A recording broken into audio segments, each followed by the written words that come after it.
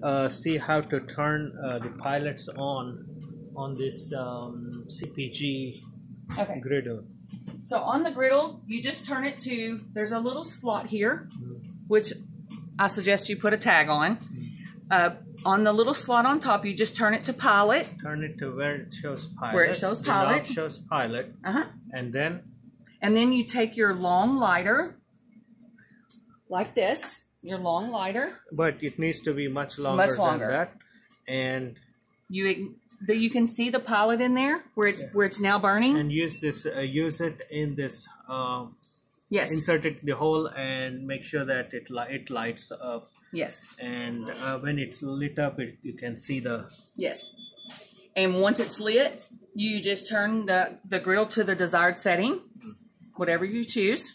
Your griddle will come on, and if you make sure and leave it on pilot instead of turning it on off, your pilot light stays lit. Yes. If you turn it to the off position, you'll have to relight the pilot every time. Okay. So that's it. That's it. Thank you.